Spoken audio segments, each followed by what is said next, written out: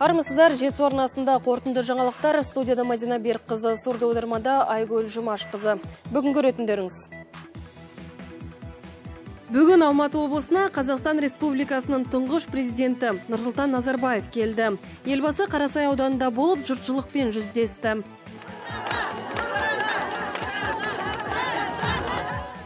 Бүгін халықаралық аутизм туралы ақпарат тарату күні. Атаулы датаға орай Талдықорғанда арнайы кеш ұйымдастырылды. Қандай құқығы бар екенін біз түсіндіріп бере аламыз әрбір ата-анаға.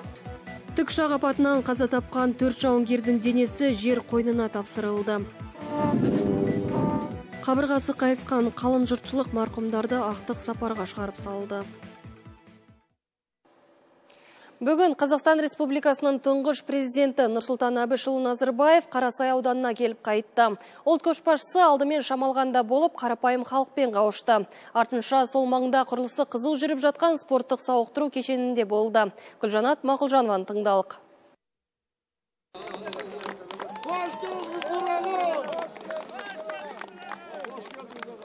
Үшқоңыр тарихи жер, төбелі қоныс, елбасы үшін төл қоныс. Төбесіне көтере ұлықтайды жұрты. Ұлымыз деп мақтанатын әкесінің қатары бұрын. Қазір өз қатары ұлы тұлғамыз деп шаттанады. Ескі көздердің бірі Гүлахмет қария. Әбіш атаның алмасын ұрлап, Әлжан ананың айранын ішіп, кішкене сұлтанмен ойнағанын мақтан тұтады.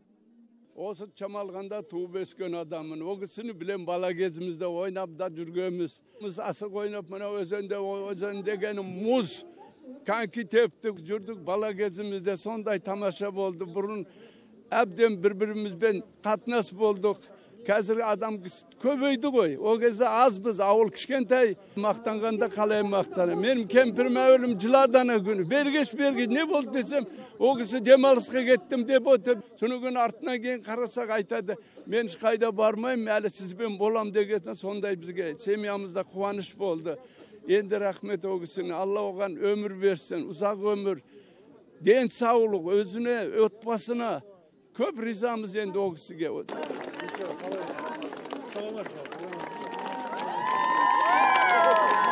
Елбасы Үшқоңырдан 18 жасында кеткентін. Бала Нұрсұлтан сара саясаткер, дана Нұрсұлтанға айналды. Кіндік қаны тамған жермен байланысы тығыз, жылына бір соғады. Бұл келісі де сағыныш сапары. Жерлестердің ықыласы ыстық, күш береді, қуатты артады.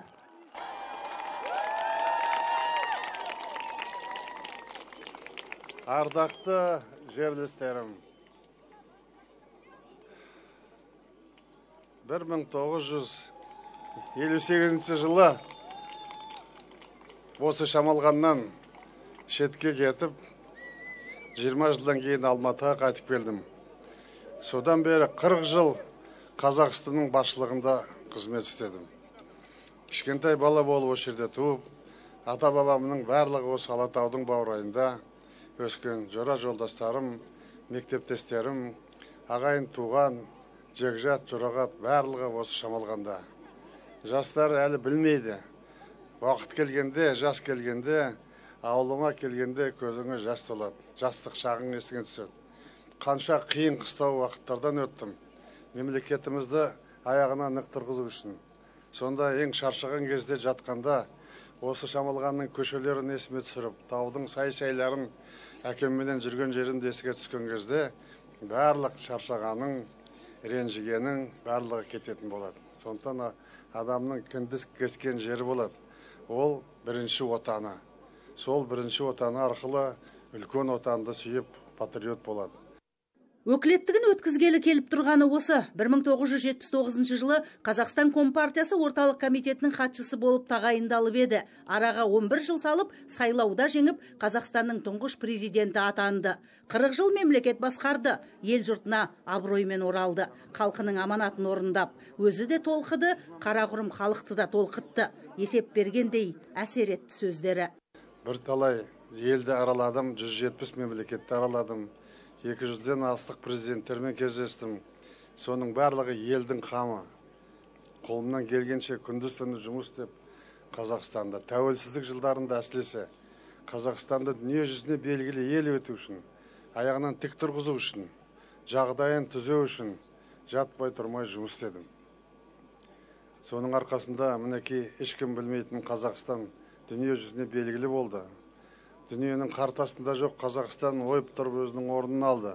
Мен жақында өзіңіз білесіздер шешім қабылдап басқа жұмысқа ауысып президенттікті бердім. Себебі әр ұрпақтың өзінің уақытысы бар, істейтін жұмысы бар.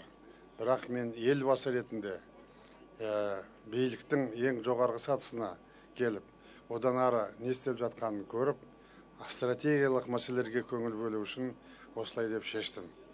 Менің орныма келген президент Тоқаев мырза белгілі Қазақстанның азаматы, менің үмітімді орындайтын деп сенемін.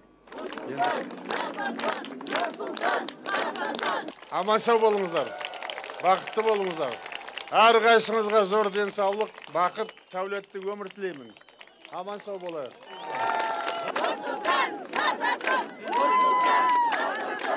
Үшқоңырда 20 мың адам тұрады, 3 мыңға жуық жиналыпты. 5 мектеп, 2 колледж бар. Шәкірттері тегіс келіпті. Қолдарында плакаттар, тілектерін түрлі түсті бояумен жазып алыпты. Дауыстап және құрмет қошеметтерін білдіріп жатты. Студенттер емес пе, сергек қимылдап, селфи түсіріп те үлгерді. 7 жасар Арнұр да қалыспады, жүгіріп кеп өлең оқыды. Мың алғыс елбасындай даналарға, сыйлаған нұр болашақ балаларға, шамалған туған өлкем қот мекенім, елдігі кеңдігімен дараланған, толғасын үлгі тұтқан елбасының, Нұрсұлтандай дананың жалғасымын, мақтанамын шәкірті болып жүріп, қастерлі дара білім ордасының, елбасы туған жердің ұланымыз, бақытты балалық шақ жыр әніміз, мың алғыс елбасындай даналарға, сыйлаған нұр болашақ балаларға. Халықпен қауышқан жер Атамекен тарихи-мәдени орталығының алды. 2017 жылы 1 желтоқсанда тұңғыш президент құрметіне ашылған. Айрықша толқыған көпке дейін елбасын жібергісі келмеді. Хаттама қатты, артық қимылдап артық сөзге рұқсат жоқ. Десе де қолын ұстап қалмаққа, жүрек жарды лебіздерін, ақ жарқын жүздерімен, сүйіспеншілікке толы көздерімен жеткізбекке ұмтылды жұрт. Біз елбасымыз өкілеттілігін тапсырған кезде өте қатты қобалжыдық, жастармен көзімізге жас алдық десек те болады. Біз елбасына сондай үлгі тұтатын адамымыз. Міне биыл 2019 жыл жастар жылы деп жатыр. Ол бізге берілген өте үлкен мүмкіндік. Осы мүмкіндікті жастардың әрбірі тиімді пайдалана білу керек деп ойлаймын, және тиістіміз біз соны пайдалануға. Астана қаласын Нұрсұлтан деген ат беруі бұл өте бір керемет дүние. Өткені елбасының еңбегі зор. Қазақты бүткіл дүние жүзіне паш ету, ол әркімнің қолынан келе бермейді. Елбасының керемет көргенділігі, данышпандығы, адамгершілігі, кісілігі барлығы өз бойынан танылып отыр. Біз елбасымызға денсаулық тілейміз. Аман болсын елбасымыз. Нұрсұлтан ағамыз әрқашанда өстіп, елінің басында болып, халқын басқара берсін дегім келеді. Нұрсұлтан Әбішұлы әлемдік тұлға, тарихи тұлға. Әйтсе де ол да адам, онда да бар жүрек. Туған халқының махаббаты тірлігіне тірек. Шамалғаннан шаттана, бойына қуат, жүзіне шуақ ұялай қайтты. Гүлжанат Мақұлжанова, Абзал Нүсіпов, Жаслан Шымкенже, Жетісу телеарнасы.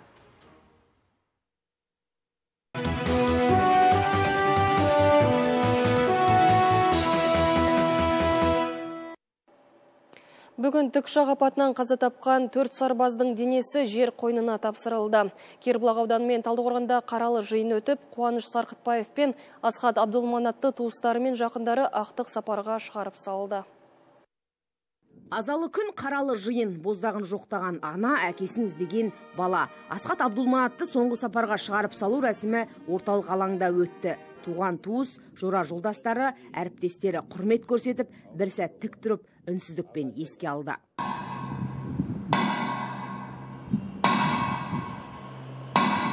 Асхат Абдулманаттың биыл 3-ші мүшелге аяқ басқан шағы екен. Осыдан жарты жыл бұрын Ақтауда келісімшарт негізінде қызмет етуге кетіпті.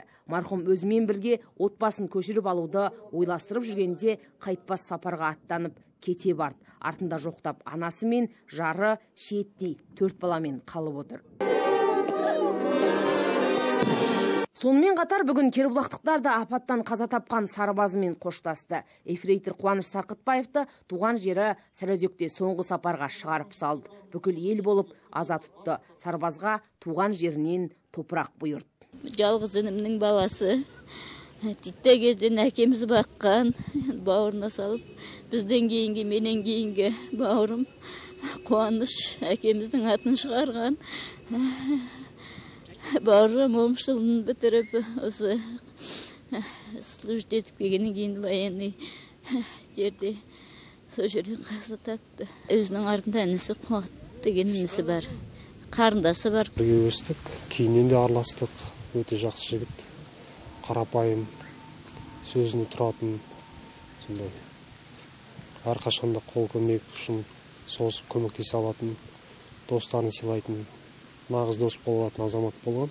Қуаныш Сарқытбаев ақтық демі қалғанша ұлтына адал еңбек етті. 2007 жылдан бастап Талдықорғандағы авиабазада қызмет атқарды. Тек осы жылдың ақпанында ғана еңбек жолын Ақтау қаласында жалғастыруға бел буыпты. Алайда аз уақыттан соң қайғылы жағдайға душар болып, туған жеріне табытпен оралды. Енді марқұмның артында жары мен екі бірдей бүлдіршіні қалып отыр. Қарапайым ақкөңіл жігіттің бірі еді. Әрқашан қасымызда бірге жүрдік.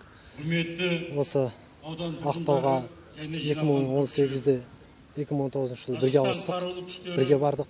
Екеуміз Ақтауды бірге таңдадық. 7-ге неміз Ақтау деген кезде Ақтауға барайық, қалалы жер ғой деп Ақтауға бірге кеткен едік. Жаркентте жаңағы оқуға учение дейді ғой, соған бара жатқандардың арасында жазылып, өзі сұранып кеткен еді.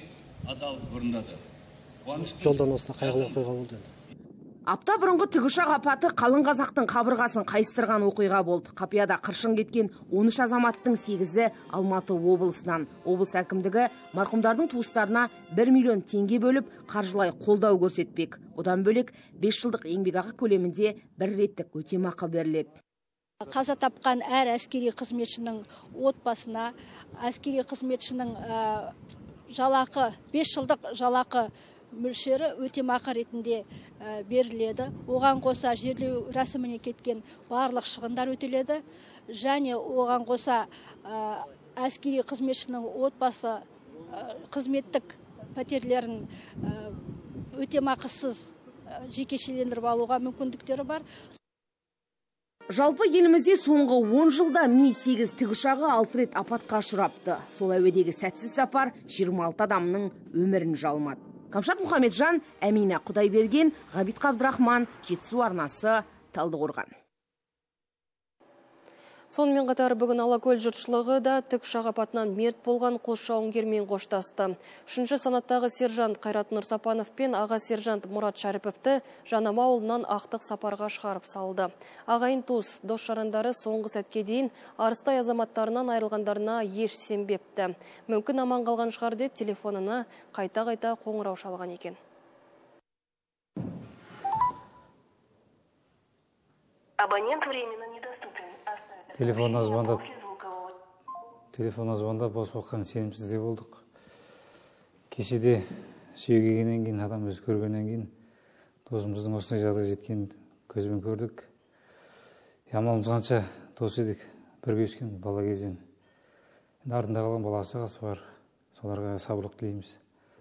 Бұл марқұм Мұрат Шәріповтың 11 жыл бірге оқыған сыныптастары. Барлығы да осы Жанама орта мектебін тәмамдапты. Қолдарындағы мына суреттерге оқып жүрген кезде және 20 жылдық кездесуде түскен екен. Досымызды енді тек сағынышпен ғана еске аламыз. Жарқын бейнесі жадымызда мәңгі сақталады дейді. Ұстаздары да Мұраттың жақсы оқығанын, өз ортасында абыройлы, сыйлы болғанын айтады. Азаматтың қазасы бүткіл қазақ жұртына оңай тиіп жатқан жоқ. Соның ішінде ауылымыздың айтулы азаматтары Қайрат пен Мұрат та бар. Бұлар аяулы жар. Балаларының сүйікті де Асқар Таудай әкесі еді. Енді Шәріп Мұрат осы Жанама қазақ орта мектебін бітірген кешегі оқушымыз. Ол оқушы ретінде тіл алғыш, айтқан тапсырманы уақытында орындайтын, тиянақты, елгезек бала болған. Сол қасиеттермен мына отан алдындағы әскери міндетінде де көріне білді. Қайрат Нұрсапанов болса, мектепті көршілес Қазақстан ауылынан оқып бітірген. Ол да үлгілі тәртібімен, жақсы оқу үлгерімімен көзге түскен. 11 жыл бірге бір мектепте, бірге бір парталас болып оқыдық. Адамгершілігі мол, ақпейіл, ақкөңіл азаматтың бірі еді. Амал қанша арамыздан мажал алып отыр. Еңбек демалысына шығам деп, ауылға қайтып келем деп, алдына біраз мақсаттары бар еді. Марқұм болған екі азаматта өңірдегі әскери бөлімдердің бірінде бірге қызмет етті. Мұрат 2006 жылы, ал Қайрат 2008 жылы келісімшарт негізінде әскери қызметке қабылданыпты. Бір жыл бұрын жұмыс бабымен Талдықорғанға, артынша міне Ақтауға ауысқан екен. 18 ақпаннан бастап Ақтау қаласында 30-153 әскери бөліміне ауыстық бірге. Қайрат ағамыз да, Мұрат ағамыз да жақсы адамдар болатын. Біз ұшқан кезде бізді сол тікұшақты жөндеп, бізді шығарып тастайтын. Біз қонған кезде келіп қарсы алып күліп жүретін. Қалай ұшып келдіңдер, жақсы келдіңдер ма деп. Бақау бәрі ештеңе болған жоқ па ауада деп тексеретін. Жауынгерлерді соңғы сапарға шығарып салуға арналған қаралы митинг Жанама ауылында өтті. Марқұмдардың отбасына көңіл айту үшін Қорғаныс министрінің орынбасары Талғат Жанжуменов те арнайы келген. Ол ет жақындарынан айырылған жанұяларға басу айтып, арыстай азаматтардан қапыда көз жазып қалғанымыз барша қазақстандықтардың қабырғасын қайыстырды дейді. Қайрат пен Мұрат өз әскери борыштарын ақтық деміп біткенше дейін адал орындады. Осы жағдай бойынша елбасы және мемлекет басшысы тікелей тапсырмалар қойып бақылауға алды. Біз де өз тарапымыздан марқұмдардың отбасына моральдық, материалдық көмек көрсету шараларын қабылдап отырмыз.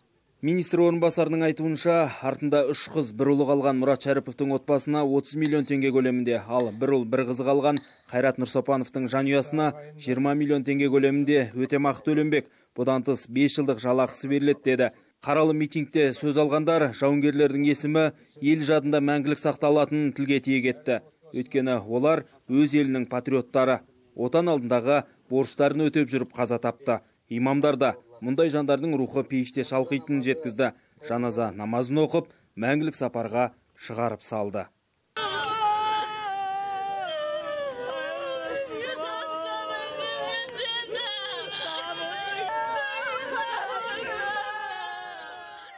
Қос азаматтың артында аңырап аяулы жарлары, өрімдей ғана балалары, туған туыстары қалды. Туған жерінен топырақ бұйырған марқұмдардың бірінің денесі Арқарлы ауылындағы бейітке, енді бірінікі Қазақстан ауылындағы зиратқа жерленді.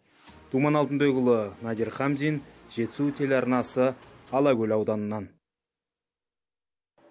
Жетісулықтар Алматы облысының құрметті азаматы Сейдахмет Шерегеевті ақтық сапарға шығарып салды. 79 жасқа қараған шағында өмірден озған аптал азамат саналы ғұмырын сауапты іске арнады. Жол төсеп көпір салып ел батасын алды.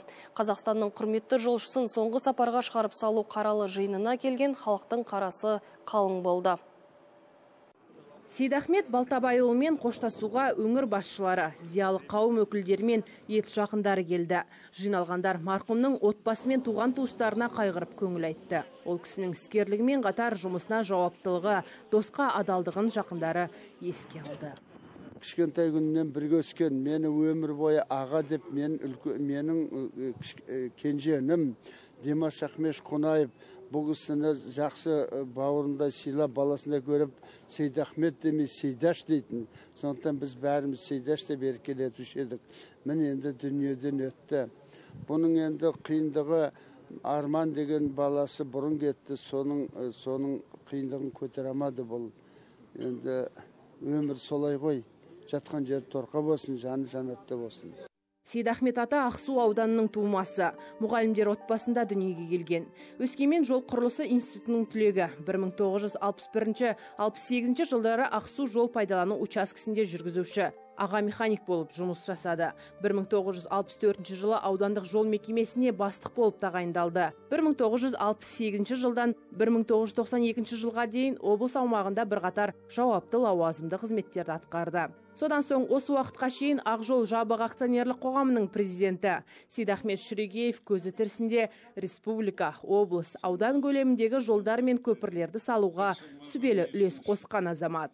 Қабанбай Батырдың ескерткішінде орнатып, Көтен Тәуіп Қоңырбайұлының тарихи кеседесін жаңғыртқан тұлға. Еңбегі елеусіз қалған жоқ. 3 мәрте Алматы облыстық мәслихатында депутат болды. Еңбек қызыл ту, құрмет ордендерінің иегері атанды. Осы Талдықорған облысы деген енді сол Жетісудың ішіндегі бір шұрайлы жердің біреуі ғой. Өте сондай ауыл шаруашылығы өндірістердің бәрі өнген жер. Оның бәрі екібастан бәріне жол керек. Сол жол жөнінен ол өте көп жұмыс жасады. Ол деген осы Талдықорған облысының 3-4 ауданында жұмыс жасады. 3-4 ауданының құрметті азаматы.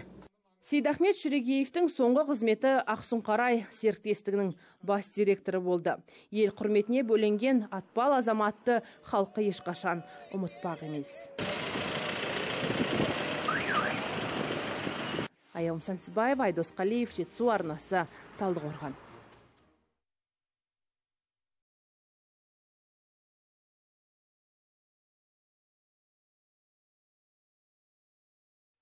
Жастар көзқарасы мен қоғамдық сананы жаңғырту. Аймақтық контекст атты жастар форумы өтті.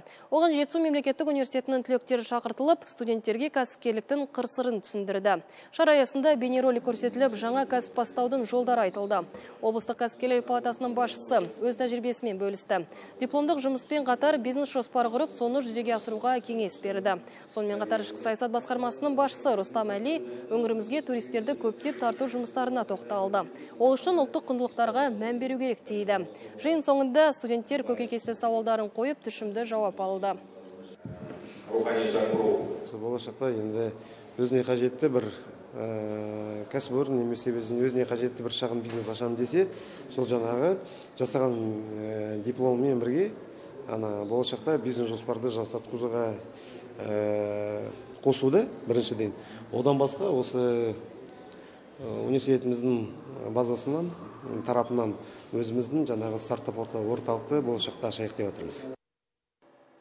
Елімізде 4500-ден аса мұғалім тәлімгерлік бойынша өз біліктіліктерін арттырып жатыр.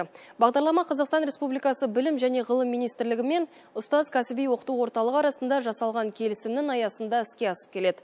Онда ағылшын тілін меңгергісі келетін биология, химия, физика және информатика пәндерінің мұғалімдері 4 кезеңнен тұратын авторлық білім беру бағдарламасын оқиды. Сабақ тек 90 аралық демалыс кезінде жүргізіледі. Курсқа Алматы облысынан 300-ге тарта мұғалім қатысып, оқытудың заманауи әдіс тәсілдерін игеріп жатыр. Жобаның бір ерекшелігі мұғалімдер басқа әріптестермен кәсіби байланыс жасай отырып, оқу процесін дамытуды және жақсартуды үйренеді. Қазір Алматы қаласы және облысы бойынша 600-ден астам тыңдаушымыз бар, яғни мұғалімдер бар.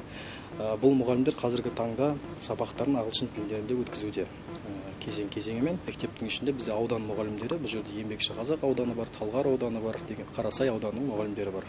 Семинарда бізде тигізген пайдасы өте зор. Бұл семинарларда біз көптеген өзімізге керекті видеороликтер, сабақтың жоспарларын алып, өзімізге керекті нәрсенің бәрін өткен әр 90 бойынша алып отырамыз да, өз сабағымызда қолданып отырамыз. Осы курс оқығалы пайдасы өте көп. Басында кішкене қиналдық. Одан кейін қазір бізде прогресс бар. Балада да өзімізде де алға ілгерілеушілік бар деп айтуға болады. Бүгін халықаралық аутизм туралы ақпарат тарату күні. Дүниежүзілік денсаулық сақтау ұйымының мәліметінше қазір 160 баланың бірінде аутизм ауытқуы бар.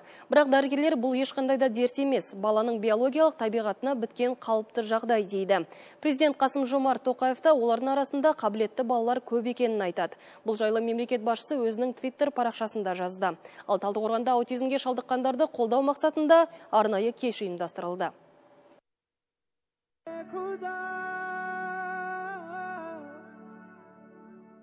Бұл әйгілі «Менің атым Кхан» фильмі 2010 жылы жарық көрген кинокартина әлем жұртының исламға деген көзқарасын өзгертті. Сонымен қатар аутизм дерті туралы теріс пікірді жоққа шығарды. Кинодағы басты кейіпкер Ризван аутизмнің бір түрімен ауырды. Сөйте тұра ерекше дарынымен көзге түсті. Ел бұзылған техникасын соған жөндетті. Мектептен шеттетілсе де жеке ұстаздан дәріс алып, білім жолында жетістікке жетті. Сан қиындықты бастан кешіп, соңында ғашығында тапты. Мұсылмандардың бәрі Лаңкес деген елдің күдігінде сейілтті.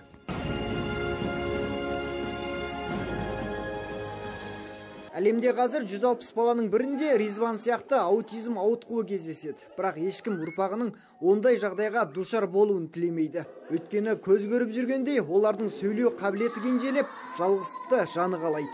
Не істеп, не қойғанын білмейді. Тек ерекше күтімді қажет етеді. Талдықорғандық Әсел Әбенованың баласы да осы дертке шалдыққан. Бірақ жақсы күтімнің арқасында 7 жастағы ұлының жағдайы жыл өткен сайын жақсарып келеді екен. Мен 2 жасынан бастап баланы сүйреп жүрмін ғой өзіммен бірге. Баланың ерекшелігін байқаған күннен бастап қазір 7-ге толды. Баланы бұйырса енді қыркүйекте мектепке аламыз.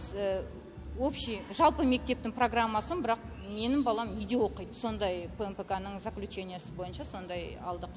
Қазақстанда бұрын аутизм ауытқуы бар жандар психологиялық дамуының бұзылуы деп аталатын жалпы топқа жатқызылған. Тек 2010 жылдан бастап арнайы тіркеуге алынып, жеке тізім жасалына бастапты. Алғашында 450 адам ресми тіркелсе, 2015 жылы бұл көрсеткіш 2000-ға жуықтаған. Қазіргі саны нақты қанша екені белгісіз. Өйткені науқас балалардың барлығына бірдей дұрыс диагноз қойыла бермейді.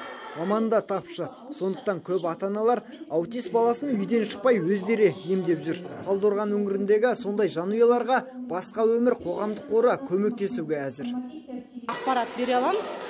Қай жерге бала бара алады, қандай коррекционный кабинетке, қандай өзінің заң түрінде қандай құқығы бар екенін біз түсіндіріп бере аламыз әрбір ата-анаға.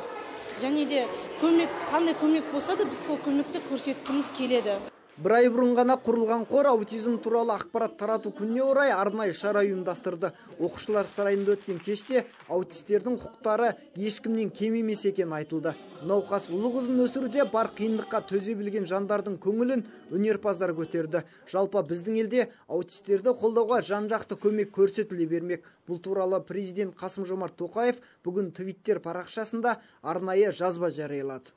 Мұндай балалардың біздің қоғамға толықтай бейімделуіне көңіл бөлу аса қажет. Олардың арасында қабілетті балалар көп. Осы бағытта елімізде жұмыс істеп жатқан үкіметтік емес ұйымдарға ризамын. Оларды қолдауды жалғастыра береміз.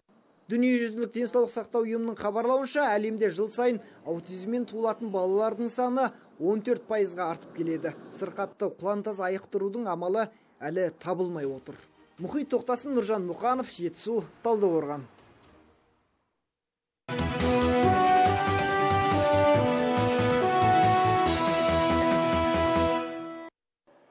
Талдықорғанда самбодан жасөспірімдер арасында облыстық турнир өтті. Оған Жетісу өңірінің аудан қалаларынан 200-ге жуық балуан қатысты. Самбошылар бәсекесінде 7 түрлі салмақ бойынша ер балалар және қыздар 3 салмақта сынға түсті. Барлығы аянып қалған жоқ. Спорттық шара жазда Ақтөбеде өтетін Қазақстан чемпионатына іріктеу болып есептеледі. Мамандар самбошылардың деңгейі жылдан жылға өсіп келе жатқанын айтады. Әсіресе Іле, Алакөл, Кербұлақ аудандары мен Талдықорған қаласының балуандары тамаша дайындық деңгейін көрсетіп жүр. Бұл турнирде де осы аймақтың саңлақтары үздіктер қатарынан көрініп, жанкүйерлерінің қошеметіне бөленді. Жарыс соңында жүлдегерлер мен жеңімпаздар медальмен және мақтау қағаздарына ие болды. Сонымен қатар демеушілер тарапынан бағалы сыйлықтармен марапатталды. Балаларды қазір жаңадан бастап жатыр. Үлкен жарыста қалай күресу керек, үйрену керек, соның бірінші жарыстары. Соған үйретіп жатырмыз. Деңгейлері балалардың кәдімгідей жақсы, өсіп қалған, керемет. Болашақта үлкендер арасында Азия, әлем, Қазақстан чемпионы болады деген үміттеміз. Жетісулық 7 палуан жасөспірімдер арасындағы халықаралық чемпионаттан жүлделі оралды. Польшада өткен жарыста жерлестеріміздің 3-еуі алтын алқа тағынса, 1-еуі күміс, қалғандары қола медальды еншіледі. Жеңімпаздарды Алматы теміржол вокзалына жиналған жанкүйерлер қарсы алды. Облыс атынан аттанып, ел намысын Европада асқақтатқан бұл бала палуандардың барлығы бір мектепте оқиды. Елдос Өксікбаев есімді бапкерден тәлім алған. Арасында облыстық республикалық турнирлерде де топ жарып жүргендер де жоқ емес. Ал аталмыш додаға әлемнің 24 елінен 1200-ден аса үміткер қатысыпты. Шаршалаңда 36 келі салмақ дәрежесінде белдескен Мирас Айтқазиев және 25 келідегі Ерасыл Ермағымбетов пен 30 келіде өнер көрсеткен Жеңісхан Әмірәлиевтер қарсылас шақ келтірмей чемпион атанған. Ал 22 келіде Нұрасыл Хажатұлы күміс жүлдені иеленсе, 28-33 және 39 келіде Ахмет Ивадил, Сабыржан Шыныбеков, Темірлан Серік сияқты үштік қола жүлдеге қол жеткізіпті. Қаршадай болғанмен ел мен жердің абыройын асырған бұл жас дзюдошылар енді алда болатын ел біріншілігіне тыңғылықты дайындалмақ.